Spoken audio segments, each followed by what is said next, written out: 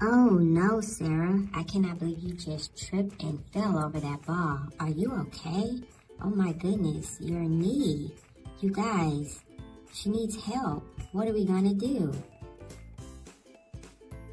Hey guys, it's me, SafetyKay, and here is my friend Sarah, the one that you just saw that was hurt, and we're gonna learn today what happened. And in the back by the tree, you see our friend Ryan. Today is such an important day. We're gonna talk about 4 important first aid skills that you need to help your friends or family if someone were to get hurt, if someone needed help, or if someone's having an emergency. Think of it as we're becoming first aid heroes. So follow me as we go to SafetyKay's first aid adventure. Let's go. It's SafetyKay, it's SafetyKay, it's SafetyKay. Hey Mom, SafetyKay, Ryan and I are going to play in the park for a little while. We will be right back and no worries, we will be safe. Hey guys, pose for the selfie. Aren't we having a great time out here? The weather is great and everyone is in a good mood. You guys high five. Oh no, Sarah. I cannot believe you just tripped and fell over that ball. Are you okay? Oh my goodness, your knee. You guys, she needs help. What are we gonna do? Okay guys, this is our first test. Skill number 1. When we see someone in trouble, the first step is knowing when to call for help.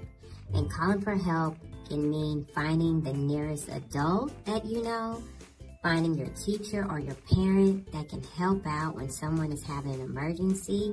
However, if it's a very serious emergency, like someone is having trouble breathing or choking, or they're hurt very bad and they need help, then you need to call 911.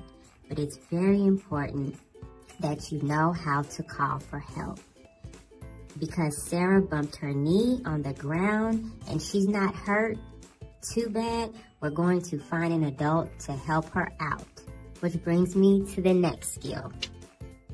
Skill number 2, find a first aid kit. Do you know where your first aid kit is located? Is it at home, in the bathroom or the kitchen? Do you have one in a car? Being a first aid hero, you know where to find your kit.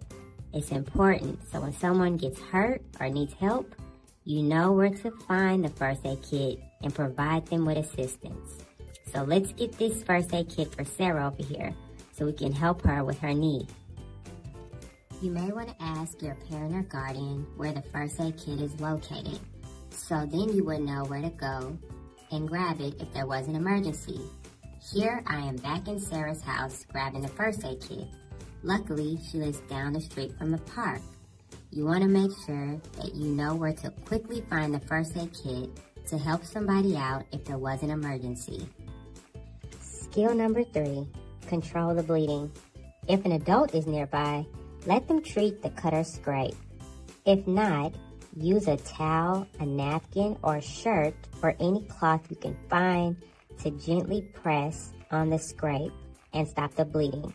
Try not to use your bare hands, and using gloves is even better. Once the bleeding stops, you can clean it with water and then cover it with a Band-Aid. Hey SafetyKay, look, we were able to stop my knee from bleeding and I am feeling much better. You guys are real first aid heroes. Thank you so much. Look up guys, say cheese. I'm so proud of us today and how we were able to provide Sarah first aid help. You know, she got hurt earlier, we were all worried, but because we had the right skills, we knew exactly what to do. But we're not done. We have one more first aid skill left next. Skill number 4, know your family's special emergency rules. Sarah, it's important to know what kinds of special emergencies your family may have. For example, if your little brother is allergic to peanuts, we need to make sure that we don't have any peanut snacks around him. Or if your grandmother takes special medicine, we should know not to touch it and what to do if grandma needs help with it. And if your little sister needs to use an EpiPen because of her allergies, we should all know where it is and when to tell an adult to use it. These are your family's special safety rules to keep everyone safe and happy. Sarah, I'm happy you are feeling better. We did it, guys. We are real first aid heroes. Okay guys, now you know that we need to have a quiz time to test your knowledge and see if you know the important skills you need to practice first aid safety.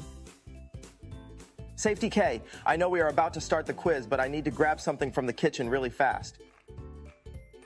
Oh no, Ryan. Looks like you slipped and fell and hurt your elbow, and now there's a little scratch. Okay guys, I need you to help me with the first question. Ryan trips and bumps his elbow, getting a little scratch. What should SafetyKay do first to help?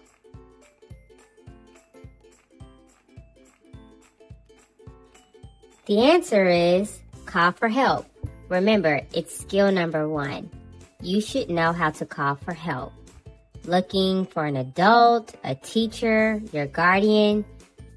You can call them on the phone if someone has a small or little injury. However, if there's no adults around and someone's seriously hurt, then know how to call 911. But it's very important that you know that when you see someone injured or hurt or has an emergency, that you know how to call for help. Quiz question number 2. After calling their parents for help, what should SafetyKay find to help with Ryan's little scratch?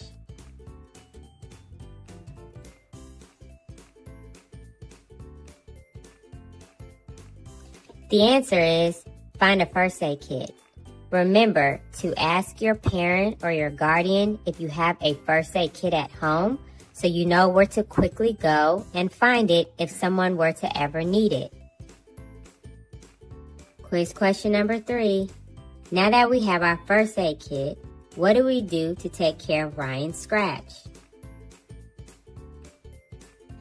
The answer, we can use a Band-Aid from the first aid kit to help control the bleeding. Good job, guys. Okay, last question. Quiz question number 4. True or false? So, is it true or false that you should talk with your family about their special rules for emergencies? What do you guys think the answer is? I'll give you some time to think. Well, the answer is true.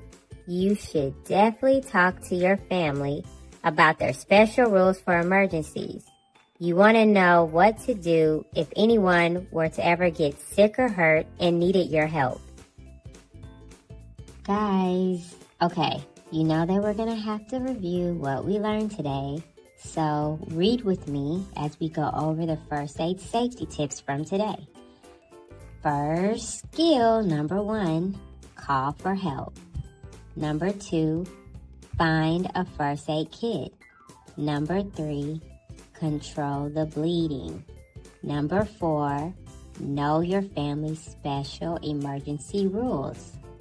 Be sure to follow these tips. Again, if someone is in need of help, if they're hurt, or even if they're having an emergency, you can be a first aid hero too.